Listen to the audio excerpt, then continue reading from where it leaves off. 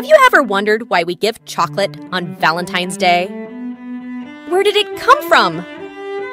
So join us to see who's behind of this Valentine's tradition, and we're here to give you. Why do we buy chocolates on Valentine's Day?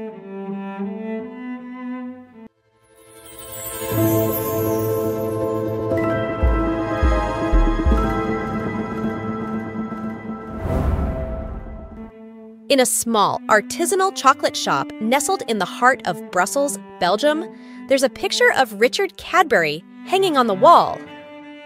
It's a symbol, a nod to a historical moment that forever changed the way we express affection. Our story starts in the early 19th century, during England's Industrial Revolution. Chocolate, at that time, was primarily consumed as a drink, a privilege of the wealthy.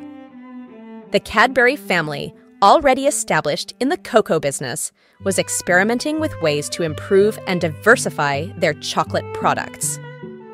Enter Richard Cadbury, a man with a keen eye for business and a romantic heart.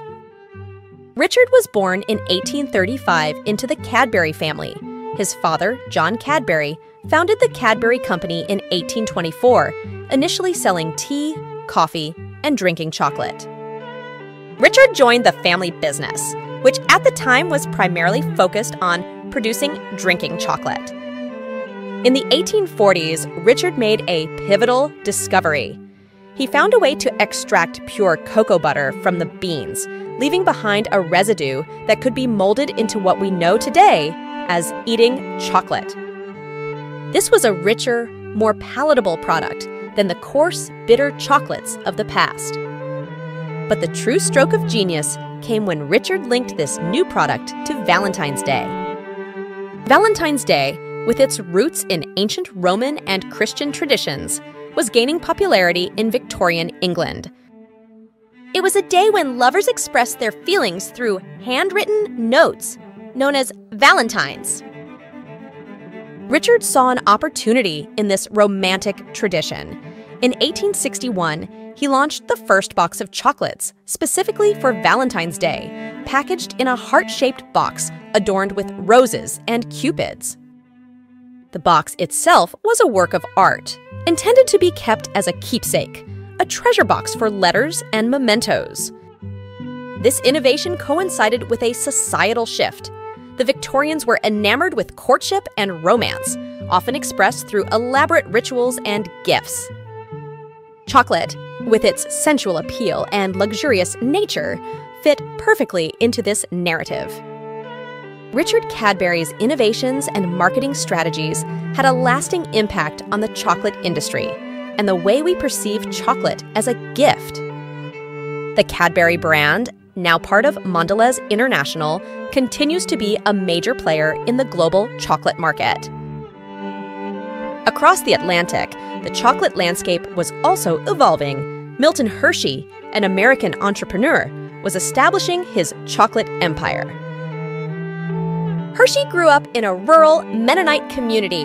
His family moved frequently, and his formal education was limited. He apprenticed with a printer and later with a candy maker in Lancaster, Pennsylvania. These experiences laid the foundation for his future endeavors in confectionery. Hershey's first business ventures, including a candy shop in Philadelphia, were unsuccessful and left him in debt. Hershey found success with the Lancaster Caramel Company, using a recipe he acquired during his apprenticeship.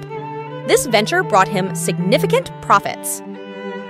Intrigued by the potential of chocolate, which was then a luxury item, Hershey sold his caramel company to focus on chocolate making. In 1900, he founded the Hershey Chocolate Company. In 1907, Hershey introduced a new product that would become an iconic symbol of affection, the Hershey's Kiss. These bite-sized chocolates, wrapped in silver foil, were affordable and widely accessible, democratizing the act of giving chocolate. As the 20th century progressed, the tradition of gifting chocolate on Valentine's Day was cemented in popular culture. Advertising campaigns by major chocolate manufacturers romanticized the notion. Chocolate was no longer just a treat. It was a medium of expression, a way to say, "I love you," without words. But the appeal of chocolate goes beyond marketing. Scientifically, chocolate contains compounds such as phenylethylamine and theobromine, which have mood-lifting properties. The sensory experience of chocolate, its melt-in-the-mouth texture and rich flavor, mirrors the warmth and pleasure of romantic love. Today, in that little shop in Brussels, as the chocolatier crafts each piece by hand, there's a sense of participating in a tradition that spans centuries and continents. From Richard Cadbury's Victorian England to Milton Hershey's America, chocolate has journeyed through history, evolving from a luxury commodity to a universal symbol of love and affection. This story of chocolate and Valentine's Day is a tapestry woven from historical facts, societal changes, and the timeless human need to express love. It's a testament to how a simple confectionery can capture our hearts and become an enduring symbol of romance.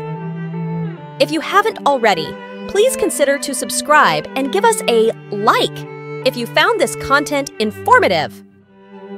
And remember, you can always leave your comments and suggestions down below.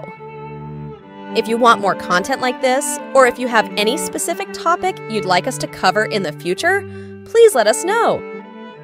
Your input shapes the direction of this channel. You may also want to check our video 2024 Luckiest Plants based on Feng Shui and 10 things to avoid according to Feng Shui during Chinese New Year. Thank you for watching.